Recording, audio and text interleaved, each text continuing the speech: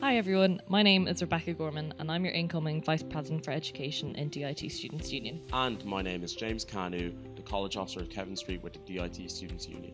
Just to speak about the library, it's a really important shared space that we all use, particularly to use for study space. It can be quite busy, especially throughout the academic year, but especially during the run-up to exams, when people need that space to study. Unfortunately, when it's really busy, people can take up some space and take prolonged breaks and leave their belongings behind. And that takes up space for other students who need it to study. And we'd ask you not to leave your personal belongings behind when you take prolonged breaks, especially when it's really busy. Personally myself, I know how disheartening it is when I come up to the library and it's very full, but I see one or two desks with belongings of other people who've left for an hour or 2 hours.